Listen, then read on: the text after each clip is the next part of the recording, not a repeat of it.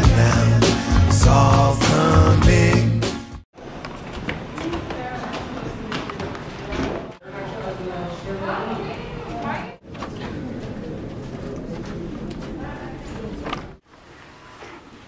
Well, I want to first of all thank you so much for having me today, and really last minute. And my name is Christina Tobin. I'm the founder of the Free and Equal Elections Foundation, which is an organization that's here to create truly open and transparent elections throughout the United States and hopefully the world. And I've been an advocate for reforming the electoral system since I was 17 years of age, when I saw my father, who ran for governor as a third-party candidate in Illinois, wrongfully knocked off the ballot. And I learned at a young age in high school, really your age, that the system's flawed. In Illinois, you have to get 5 times as many signatures just to get on the ballot, 25,000 signatures from registered voters versus only 5,000 for Democrats and Republicans. And since then, I've spent my entire life not only helping candidates, honest, accountable candidates from independent Democrats, Republicans, Green Party, Libertarians, Independents get on the ballot and helping get over 1 million signatures. But I have also started Free and Equal Elections in 2008. And the last couple of years I've been doing this full-time, and I plan on doing it full-time for the rest of my life. And in 2008 we held what was the first alternative debate to the Commission on Presidential Debates in Washington, D.C. Alternative that is aired on C-SPAN live nationally. And what I learned was a lot. Are any of you familiar with the Commission on Presidential Debates? The Commission on Presidential Debates, every presidential election you'll see on stage a Democrat and Republican running for president that are debating each other, and that's hosted by the Commission on Presidential Debates, which is run by the former chair of the Democratic and Republican parties. Back in the late 80s, the League of Women Voters, they have them throughout the U.S., they actually were kicked out of the Commission on Presidential Debates because it was taken over by the party system, the Democratic and Republican Party leaders, and the League of Women Voters put out a statement saying the Commission on Presidential Debates has perpetuated a fraud on the American voters. This is not just. What I've learned is that all the problems we have, from what has brought me here today, is the amazing and powerful, peaceful protests that have been here at this high school the week before last week, really coming out and taking a stand of keeping the truth in our history, which is very important, in our curriculums. And every problem we have, from that to should we have GMO labeling. There's other issues like the National Defense Authorization Act. I'm sure your teacher has taught you, to the Patriot Act, to the military-industrial complex, to the prison system and war, what's going on in Syria. It's very, very serious stuff. But here at Free and Equal Elections, we're here to help fix the problem. And what I've found as an advocate, working to help bring about open and transparent elections throughout the U.S., is that we need to inspire a movement for accountable candidates to run for office. And the key in doing that is the youth. According to the polls, Gallup, Rasmussen, and so on, the 18 to 28-year-olds, and I know you're freshmen, but you'll be 18 before you know it, and Sarah, of course, being a junior, is right there. The 18 to 28-year-olds are the game changers, according to the polls. The mainstream media, the system, reality shows, all these things brainwash us into thinking maybe we can't fix things, or a lot of Americans maybe are a bit more apathetic than they would be if they were hearing more of the truth through honest media, which is something we support at Free and Equal Elections. And I really commend Sarah and all of the leaders here at this high school, inspiring, I feel, so many more high schools that will, through the movement of students rising and standing up peacefully, positively, for what is right. And I do welcome Sarah and everybody here to join us next week, as we're going to be hosting a governor's debate, an open one, which ties into what I said before, the Commission on Presidential Debates. That's an issue statewide and throughout the U.S. where alternative candidates, third parties, independents, are not being included into the debates. There's been 11, 12, 13, I don't know, or more governor debates here in Colorado, of which only Governor Hickenlooper and the Republican, the governor Democrat, and the governor the Republican Bob Beaupre have been the only ones that have been invited to these debates. But there are other candidates on the ballot. There's the Green Party, Harry Hempy, there's Matthew Hess with the Libertarian Party, there's Mike Donovan, an independent who's currently the mayor of Glendale, Colorado, and he's not even included into the debates. They've been blocked out, and that's not right, and that's not just, because we the people, all ages, all races, all genders, deserve to hear from these accountable candidates. So how many of you have heard of Public Enemy, the band? Maybe juniors more, seniors. So they're iconic from the 80s and 90s. Chuck D, Flavor Flav, Professor Gipp of Public Enemy. Last year they were inducted into the Rock and Roll Hall of Fame. So they actually sang the song Fight the Power, you know, really cool upbeat hip hop music, and all tied into KRS-One, to Ice Cube, to Mortal Technique, different musicians in the hip hop industry. Professor Griff is actually going to be a moderator of this debate next Wednesday, which will be held at Infinity Park in Glendale, co-hosted by the Chamber of Commerce. And we have so many amazing sponsors. Have you heard of Rock the Vote? Maybe Rock the Vote? You will. If you haven't, we'll be helping with that. To amazing organizations and companies like Dr. Bronner's Magic Soaps, and just a lot of that.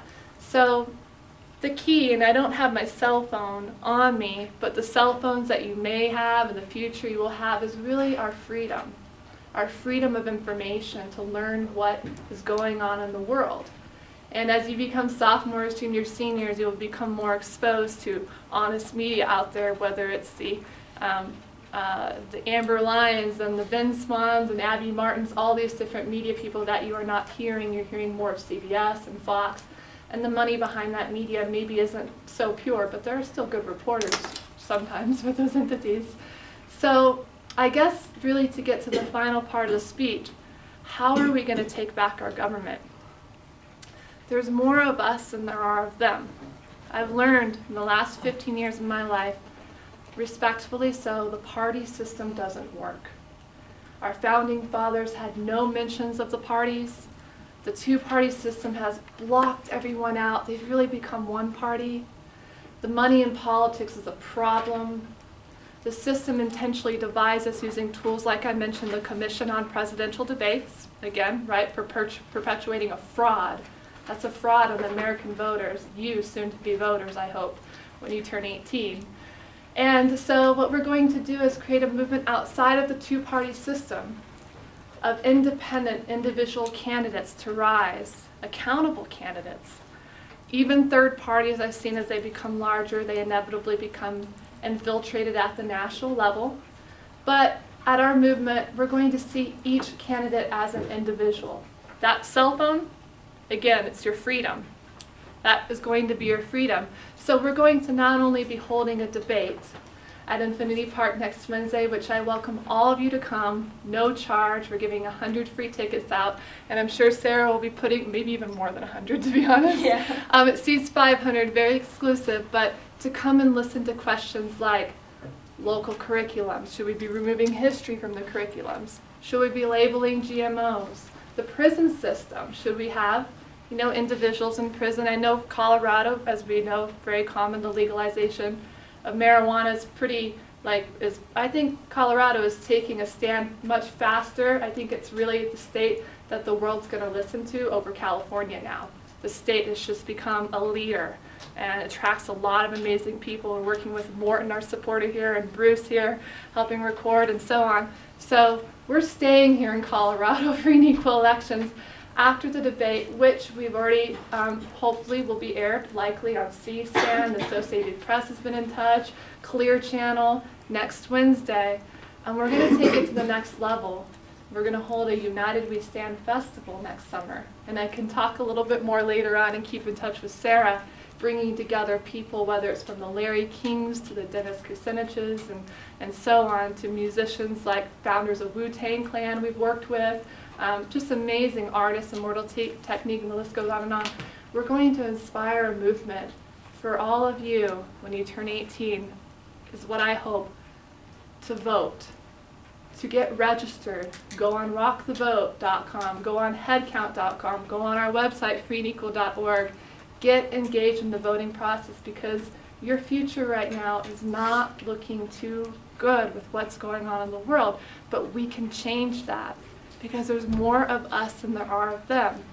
And the system wants us to give up, but I had this one girl, she was a high school student, come up to me one day after I spoke at a college freshman actually at Pepperdine University. She said, "Christina, why are you doing what you're doing?"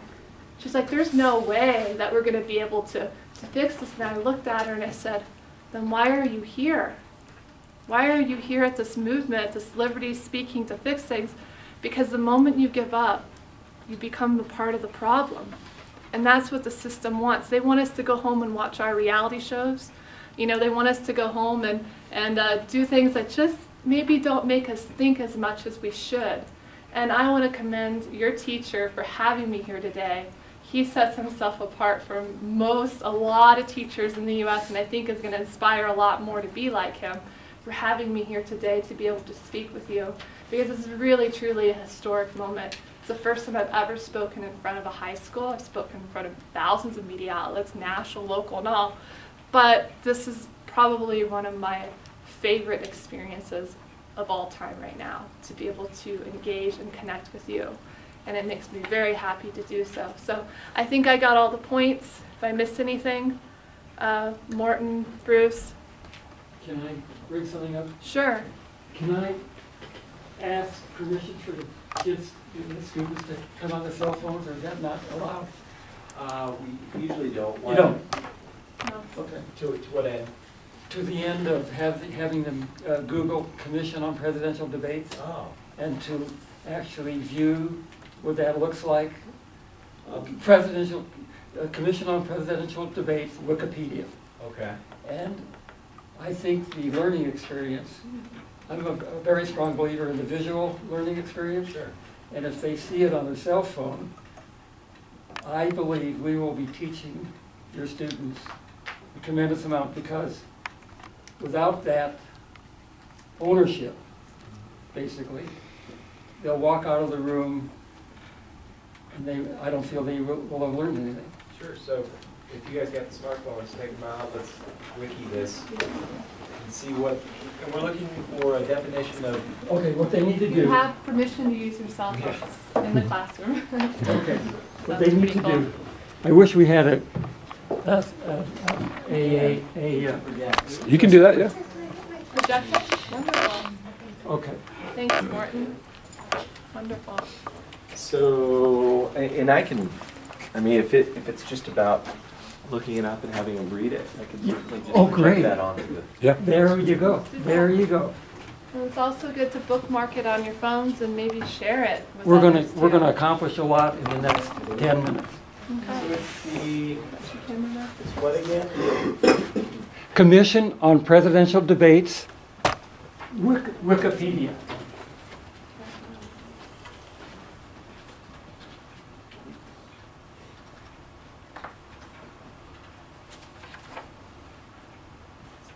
And then I'll be happy to take questions afterwards. So if you have any questions, just think about it ahead of time. So. Yeah.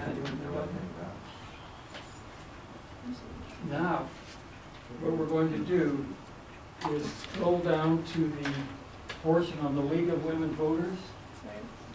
which would be the history. History right there, Okay. Now, right in here. let's see. So it says the League of Women Voters. They moderated all these debates from 76 to 84, but in 88, they withdrew from the Commission on Presidential Debates, stating the demands of the two campaign organizations would perpetuate a fraud on the American voters. The party system has been perpetuating a fraud on soon to be you, the voters at 18 years of age. Oh, can I say something real quick? Please, go ahead. Students, think about that for a moment. What do you think when Christina is showing you this, truly? What are your, do any of the students want to, Sarah, do you want to make a statement? You're a junior. I'm a junior. I'm Yeah. going to vote before you, Barry. For things like this, I already know my political views. Then again, I'm like, how much, like 2 years older than most of you guys, maybe 3. But I'm also a student, right? I have my voice. I protested out there from 9:40 until 2. I'm not a Democrat. I'm not a Republican. I'm an independent. And as she said, independents don't have the really right, I guess. They don't really get to talk in these debates. Certain things I view very democratically. Certain things I view very Republican. You guys know what an independent right is? Mm-hmm. Or like in the middle. Yeah. So it's like, yeah, it's like certain things like gun control. I'm very Republican about that because I hunt. But then again, with like abortion, I think you have the right to choose in certain cases. So it's a 50-50 chance. I don't want to be like kind of forced into this or forced into this. We talked about the ideal candidate. Like if you're extremely Republican all throughout the board, yeah, you can vote for Republican, or same with just Democrats. Most of us have views from both sides. Do you guys know what I'm talking about? Like with environmental laws, some of you guys be like more Republican or more Democratic. You're not just Republican because there's certain views that you might have on the other side. No one, I don't think any of you guys are just one. I mean, even if your parents are just one, they might still have views on the other side. My mom taught me from a very young age to be independent because it allows me to have the freedom to have both sides. So I'd want a candidate that's also independent. And I don't really get that chance.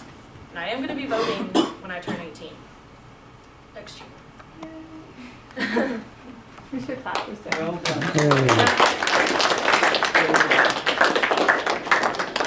And Sarah, I second that. I'm an independent. I believe the biggest majority is the individual. And again, I foresee every candidate, everyone that runs for office as an individual. So that power, that tool at Free and Equal Elections will be launching an election assistant later this year and for forever the future, listing every single candidate running for office, whether they're Democrat, Republican, third party, independents. And you're going to be able to see who they are. You're going to see online debates, not only the debate next Wednesday. Most of you may know, or some of you may have known over debates in 2012. There was a debate moderated by broadcast legend Larry King and myself. And that was pretty cool. It was top 10 trending on Twitter. National, mostly international media covered that. And that was just, you know, I'm just a gal that wants to help save our country. And it's going to be all of you right here that are going to help to achieve and make that happen. And so finally, the other section on the commission, if we scroll up a little bit, Morton, Sure. and then we'll wrap up on that, is up here. Look at this. Right here, the organization, the CPD, Commission on Presidential Debates, is a nonprofit. It's controlled by the Democratic and Republican parties. Has run each corporation-controlled, that is, by the Democratic and Republican parties, has each of the, it's hard to read up close, has run each of the presidential debates since 1988. The commission is headed by Frank Fahrenkopf, the former head of the Republican National Committee, and former White House Press Secretary Michael D. McCurry, who's a Democrat. If you look down here at the board of directors, as you get more familiar with these names, most of them are tied to the CIA. That's not good. So this is the biggest tool that the system uses. I worked in 2008 for an independent presidential candidate, just getting him on the ballot. Remember those ballot signature drives to get on the ballot? Helping to coordinate over 500,000 signatures for independent Ralph Nader. I would have done it for Dr. Ron Paul.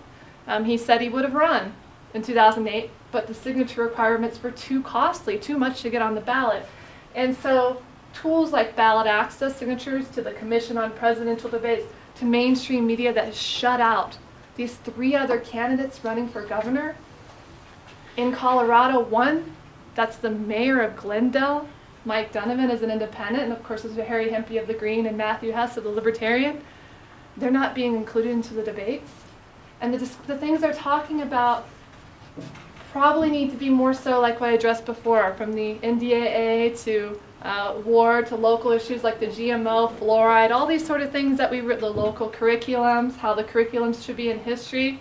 I commend you guys here, and the protests have really drawn me here.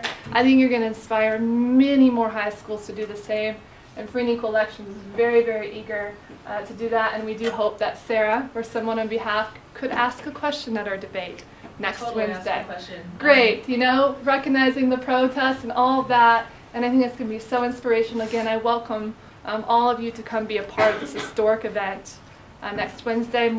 Morton, was there anything else? Yeah, one other thing. Let me ask, how many of you put that on your cell phone or your iPad or whatever? How many? Raise your hand. Okay, so you have it on your cell phone, and you see the screen, and you see it on your cell phone. Now, let me ask you this question. Do you have any plans? What do you plan to do with it? Any ideas?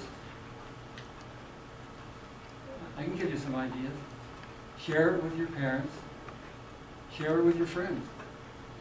And you can tell them, this is right there on the internet, on your cell phone, on Wikipedia, telling you the truth. Something no one in this room knew about. Am I right? Is there anyone in this room that knew about this? Sarah. But then again, I'm a junior, so. She's a junior. So here is information that's going to be passed along on October 8th at the debate in Glendale. And as Christina mentioned, you're welcome to show up, bring your friends. The first 100 students to show up with an ID, get in free. Or just say you're from here. So do you guys have some questions for Yeah, them? please. Questions. Please. What time is it there? It's next Wednesday at 7 p.m. So we're going to have a speaker beforehand, 2012 presidential candidate Dr. Jill Stein of the Green Party. She's going to be speaking prior to the debate about her experience in wanting to open the debates not only in Colorado but nationwide.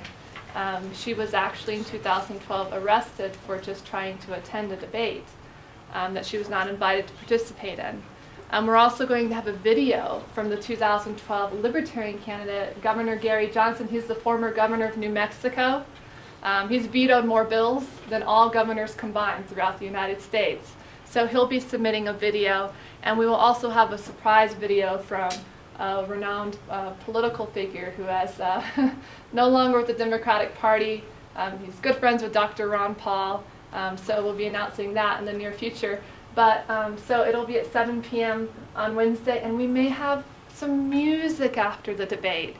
So I think it's pretty cool to have, you know, some music, a little bit of rap, jazz type band that's really influential. I'm looking at a few here in Colorado to just wrap up the debate and make it fun, because one thing a gentleman by Dr. Ron Paul once said, if you ever want to bring about a revolutionary, and I always like to drop the R, an evolutionary change, two things would need to be involved, he said, the youth and music.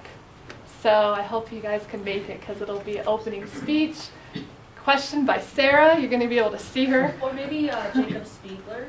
He's Yeah. actually one of the people that really set it up, like Facebook page. Any of you guys, John Smith?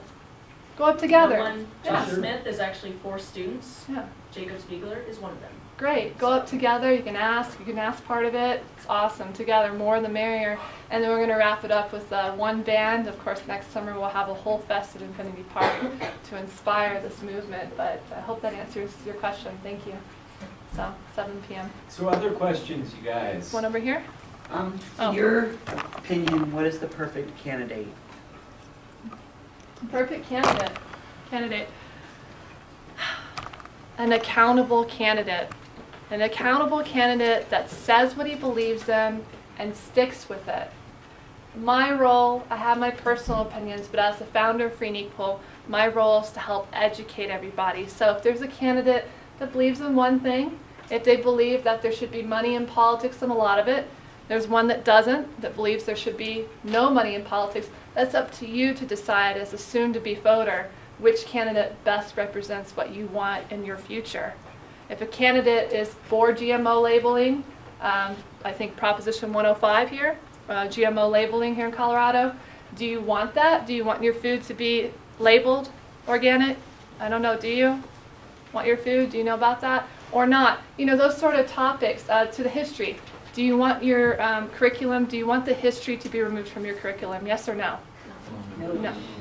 No, I didn't hear any objection. I give a speech about that. Yeah, and let's do that, and I want to get your question too, but I think, you know, an accountable candidate, because right now the candidates in office, most of the Democrats and Republicans are controlled by money.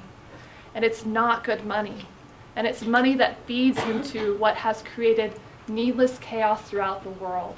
What's happened in Gaza, Syria, that is all very closely connected to us. And things could change here, maybe in a not a positive way, but I don't think so, because we have the internet and social media to be able to take the power back, our freedom. So we've got to rise peacefully, the more of the Sarahs and all the groups and all of you that were there. I know some of you were, I hope more in the future. That is just the key, and I hope and I feel that Free and Equal can help offer that solution. So thanks, that's a great question. And I think, well, did you have a question? Then Sarah could speak about the, would love to, the curriculum. I was wondering, like, what do you think of how everything is, like how everything is, the votes and whatnot? I Great. don't know how to explain it. You mean like the voting fraud? Yeah. Like between the fraud and the American Voters, the Commission? That's probably the most important question. Like that is all our, but that is a great question, because I'm a little concerned about the mail-in ballots here in Colorado. As you know, everybody typically votes around the 15th or 18th of the month. The system doesn't even know really how they're going to be counted. It's really like, we're in year 2014. We should know how to count ballots. We should allow people to be able to vote right before the election, because a lot of things happen days before the election. So I'm not sure about that, but as far as voter fraud, huge issue. From electoral college to gerrymandering to closed source software, all these topics. Should we have proportional representation? Should we have instant runoff voting? So Free and Equal Elections, we plan on hosting a discussion, a small conference at Infinity Park on Saturday, November 15th, bringing in some prominent people in Colorado that deal with election laws and whatnot to listen to scholars and experts throughout the U.S. and Colorado to address the need to get rid of electoral fraud.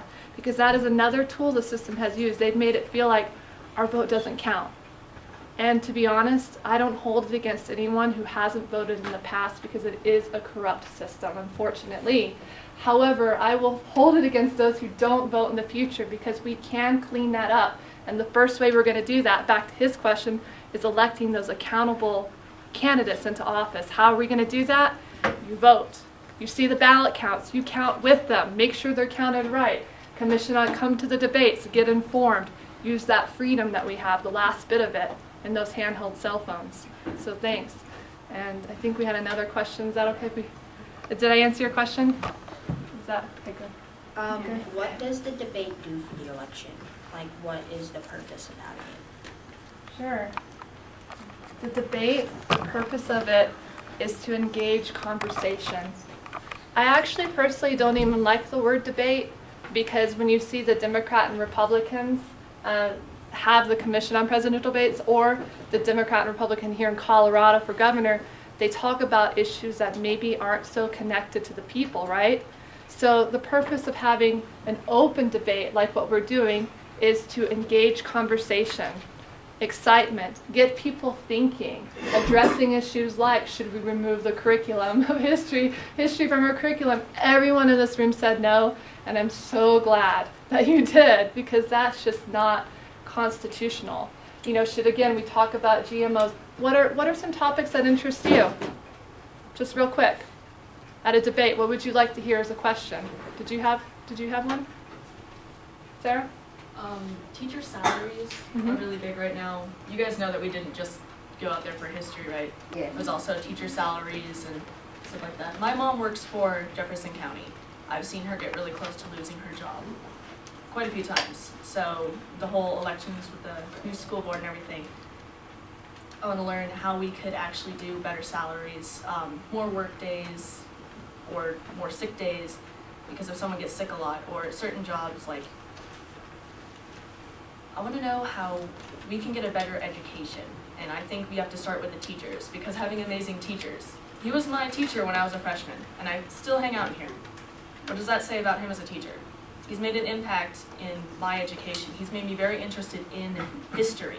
I want to major in history because I've had 3 or 4 amazing teachers that have taught me and have made me very interested in it, which is like the whole thing with education and the changing of the curriculum. I don't want to change history, it's my favorite subject. And I'm very outspoken, so if I don't like something, everyone knows. And that's awesome. And to finish on your question, is to help accountable candidates get elected for office, right? Because when you have them all on a stage, you're going to be able to tell. Common sense, you get informed, who's accountable candidates or not, and then figure out which one's the best. And as far as teachers, I've wholeheartedly learned, again, with all due respect, there's a huge disconnect between the administrators and the teachers. There is. And a lot of the administrators of schools do a lot of negotiation with the people in office, Democrats and Republicans and unions as well, and they create an unsustainable system. So we need to sustain the system for teachers, for pay, for pensions, to make sure that they're secure, that there's going to be money there for them, because right now there's been bankruptcy filed in various states of pensions.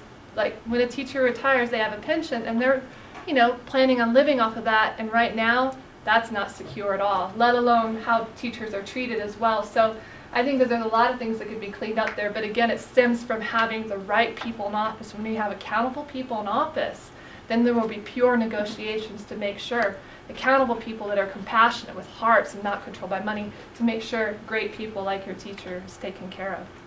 So, yes. I think she has a question, then we can come to you. Why did they cut off independent? Why are they only allowing Democrat and Republican to be in the election? I'd say. Why are they only allowing them and not allowing? I personally think what you're doing sounds amazing, and a lot of people would definitely agree with this. I'm pretty sure a lot of the class does. So why, if most people are agreeing with it, why are they only allowing Republican and Democrat? I don't understand that. Because they're perpetuating a fraud on us. They make money. The problem is that the two-party system, Democrats and Republicans alike, again, take a lot of money from there are some good corporations out there, there are a lot of not good corporations, base them on the individual entities rather than a whole. And when they take money, a lot of people, a lot of Democrats and Republicans that get elected, the moment they get elected, they start campaigning for their next election.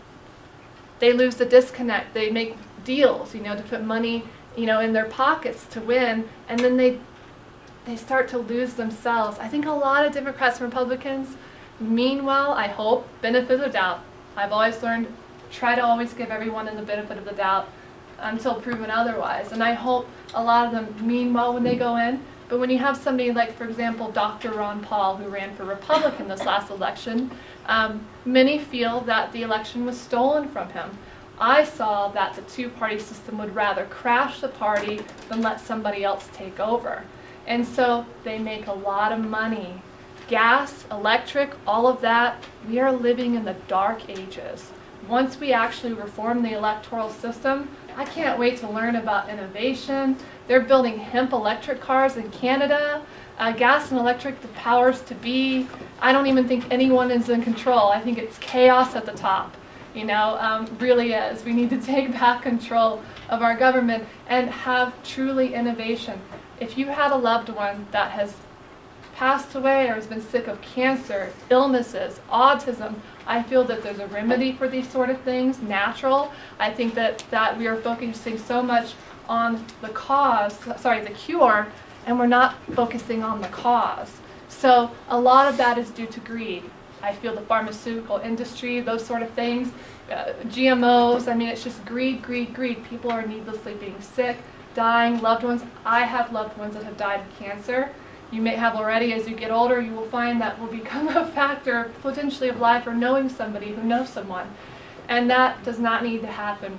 My agenda is to help create happier, healthier lives, find cures for everyone, innovation. And so that was just a great question, but it comes down to greed. And we need to not have parties and really money and politics, I feel, in the future. I think they're going to fade away. So, Morton, did you have something? Let me add a little something to your question. Sure. As simply as I can understand it, being 71 years old, and around for a long time, might seem that way to you, is something happens to people when they get into power, and they want to stay there. They like it, and they want to keep the power. And the two parties like having the power. They have it. He's showing you right on Wikipedia, where they don't want other people sharing their power. It's kind of like two businesses. Each business has 50% of the business. One business is selling to half the people on that side of the room. Other business is selling to the people on this side of the room. Why would they want to share it? Actually, the two businesses would actually like to have 100. They'd like to have all of you as their customers. That's part of human nature. So that's what the two parties have done. They've created a duopoly. In a form, it's a monopoly, and they don't want to give it up. So how are they preventing it from how are they allowing their power, keeping other candidates out of the debates, so that you, your parents, your friends cannot know other ideas? It's actually happening, because we showed you right on the screen. And the Women League of Voters got out of the debates because of this fraud. Great. And I don't have any questions, but I'd love, Sarah, for your question, then to talk about the curriculum too. Okay. Really, so. What I was going to add to, Please. like, I don't know if you guys know who John D. Rockefeller is. Standard Oil, way back in the beginning of the 1900s. Basically, if any other oil company came up, he'd basically lower his prices, and then they'd have to increase theirs. So he'd basically choke out all other people. So he owned basically 99% of all oil. He was one of the richest men in the world. And you have to realize this is like way back then, so like he's like Bill Gates times 2. And then with the To fill it in, is actually, if you did it to inflation, his money was 5 times bigger than Bill Gates has now. So he is way richer than Bill Gates. Yeah. And that's just because, and this happened, you're going to learn about this in American history. We just learned about the Progressive Age, how the big business guys did this thing called social Darwinism. And I guess you could kind of tie this into the political part. Basically, if you didn't succeed, God didn't love you. I know some of you guys might not be religious, but that's what they believed. If you didn't succeed, it's because you weren't supposed to. They didn't really give you a chance to succeed, which is kind of like what's going on. The two big parties are like, we're the only ones that, the higher power, that God, that we were supposed to succeed. No one else is supposed to succeed. The independents aren't supposed to succeed. Do you think they have the rights to succeed? Do you think if I went into political office as an independent, do you think I have the right to attempt to succeed? Yes. Yeah. You guys can answer. You don't have to just be quiet. It's fine. Yes. See, this is homecoming assembly. Be loud. Okay, I'm just going to give you that now. Be loud. You're going to hear us screaming at the seniors. It's going to get loud, but be loud too. Okay? Be proud of yourselves. Stuff like that. You want to have the chance. So I think having the chance is what is really going on, because the independents, Green Party, libertarians, they don't have the chance. And that's not fair. And then with the curriculum, I already said that history is my favorite subject. I'm interested in getting a degree in education of history. I want to be like Mr. DePasquale, like Mr. Wall, Mr. Harriot, any of the other amazing history teachers that we have around here. We have amazing teachers. You guys know that, right? Like, we have some of the best teachers. My mom used to work at RV. I've been around RV a lot. I was going to go to RV. I signed up for RV when I was in 8th grade, 3 years ago.